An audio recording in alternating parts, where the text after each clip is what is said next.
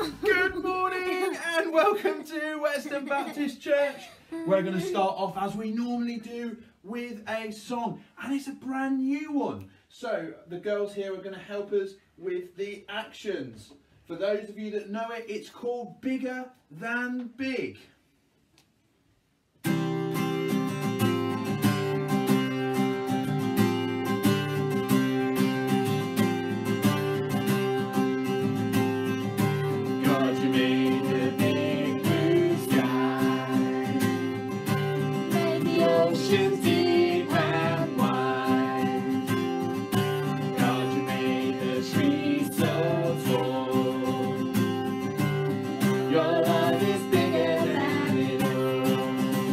God, you're bigger than big, stronger than strong, mightier than mighty, louder than this song.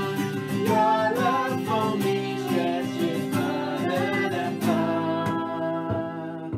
I can't imagine just how big you are, just how big you are.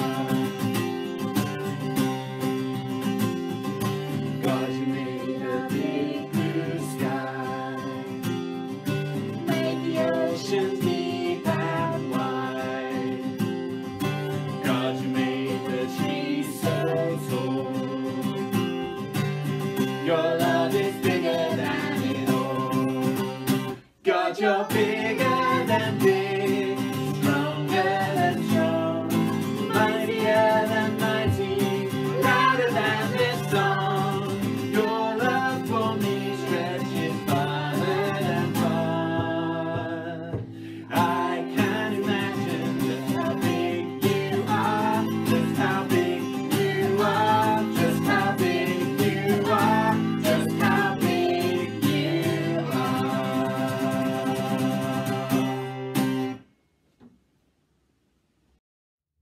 Good morning, Whetstone Baptist Church. My name's Liz, and today we're going to be going right towards the beginning of the Bible to Exodus.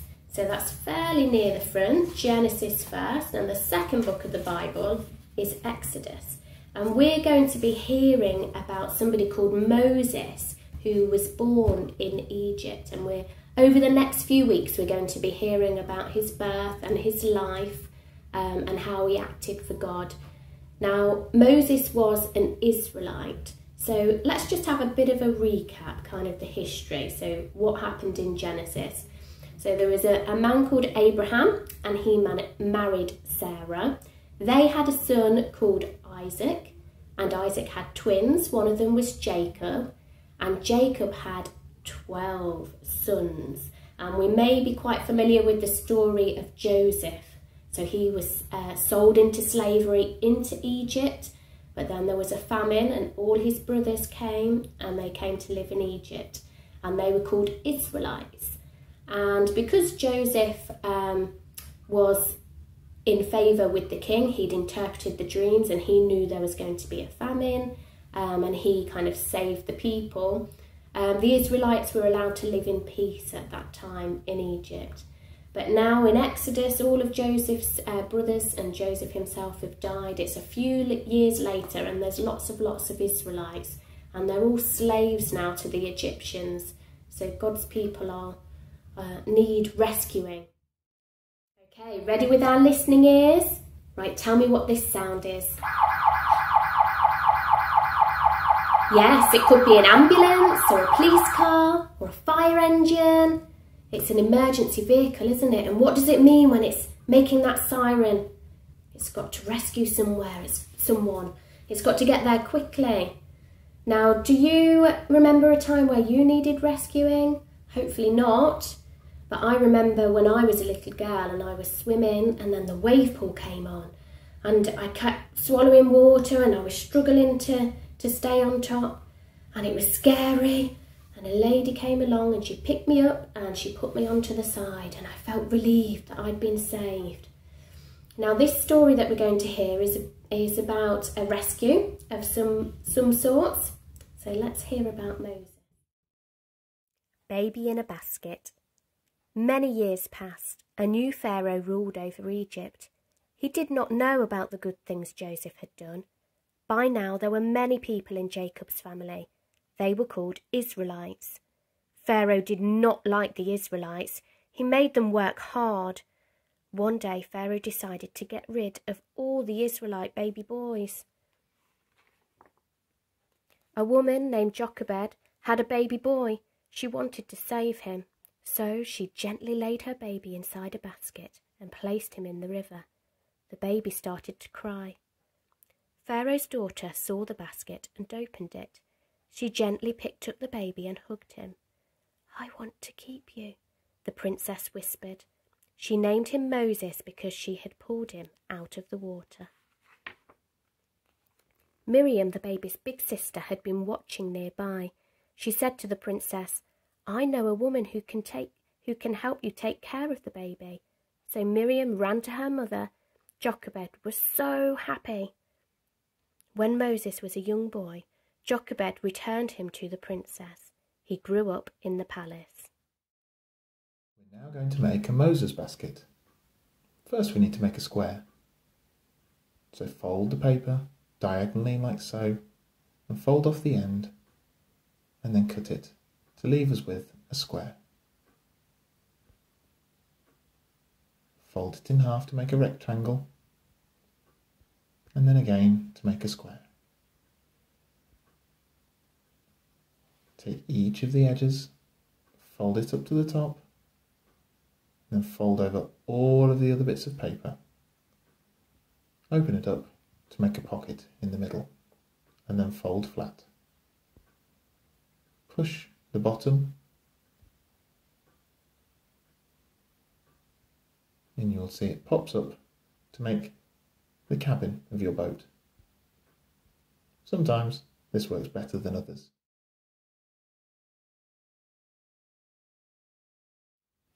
And if so, put in a prayer and you'll see that your boat floats. We have been playing the conquer game. We've put our baskets into the water. So that was like Jochebed. That's Moses' mummy, and she put the basket with Moses into the water, and we're filling it with conkers. And we can say a prayer or say thank you to Jesus every time we put a conker in. Yours is sinking. Oh no. Oh no. Mummy's is sinking. Right, can we see that plane there? Now, how do we know that that is a rescue plane? We can see the people loading someone onto the plane on a stretcher, and they're going to fly away to safety. There's some symbols on the plane. Do we know what that means? Yes, the Red Cross. So it's a medical organisation that helps people and protects them and rescues them. But we have another reason to focus on the cross. Now, we all do things wrong sometimes, don't we?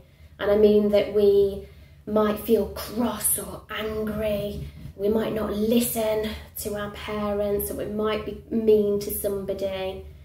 And we need to say sorry to God when we do these things.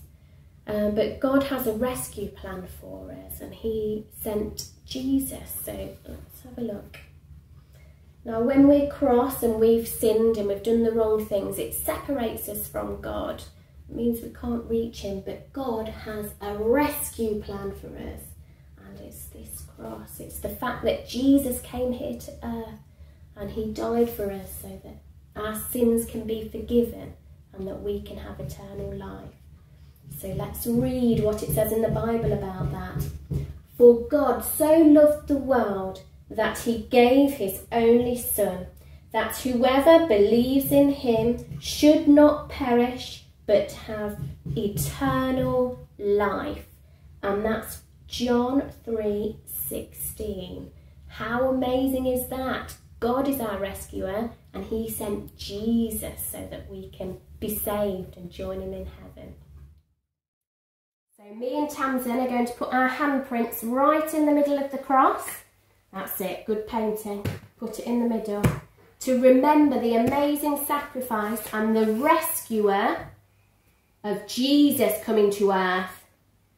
Because Jesus came, didn't he? To rescue us and rescue the whole world And that's so amazing. I don't want to do it everywhere. No. There's my handprint. There's your handprint. Are you putting another one on? We'll put one for Daddy and one for Flynn, shall we, as well? Brilliant. So every time you see some rescue vehicles or see the Red Cross symbol, you could thank God for rescuing us and thank you that Jesus came to earth to be our saviour. And you could pray for the people that that need help, that need saving, that need rescuing. So when you see that police car zooming past or that ambulance zooming past, we can just remember the amazing thing that Jesus has done for us, and we'll pray. And we'll pray now. Lord Jesus, Heavenly Father, we thank you for those people that are here on earth that rescue us, that keep us safe and well, those that work for the NHS and the emergency services, those that risk themselves to keep us safe and to save us. We thank you for sending Jesus to earth so that he can rescue us and save us all. Thank you, Lord, for the wonderful gift of Jesus, our Saviour, our rescuer. Amen.